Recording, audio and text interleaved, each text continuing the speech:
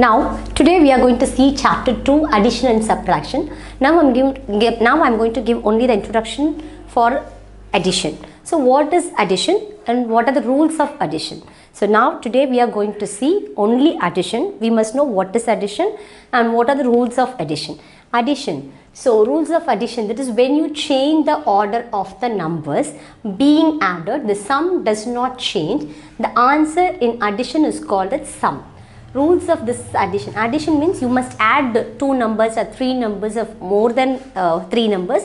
That is, you just join together. That is adding together.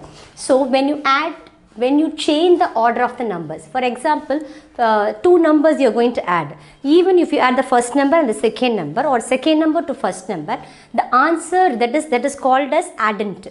That is when you change the order of the number being added, that is called as first number. For example, 45, second number is 50. So first number is 45, you add with the second number, or second number 50 add with the first number, that is 50 add with 45. These are the two numbers, even downward direction or upward direction, both the direction. If you add the numbers, even you change the order, there is no problem, you can get the answer is similar. That is the meaning for this definition. When you change the order of the numbers being added, while you adding the numbers, if you change the order, first number to second number or second number to first number, whatever the number you added together, you can get the answer is similar. That answer will not be changed. That is the meaning of the sentence. When you change the order of the number being added, the sum does not change. The answer in addition is called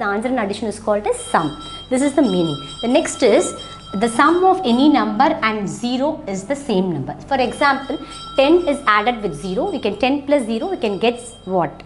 10. 10 plus 0, you can get 10. 15 plus 0, you can get 15. For example, 5 plus 0, you can get what? 5. 50 plus 0, you can get what? 50. 100 plus 0, you can get what? 100. 1000 plus 0, you can get 1000. Even 10,000 plus 0, you can get 10,000.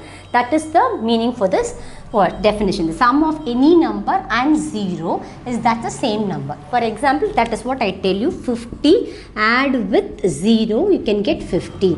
That means 50, this is ones and tens, this is ones place, ones and tens, you add both numbers, 0 then plus 5. So this is the answer. That is, sum of any number and 0 is the same number. You can get the same number.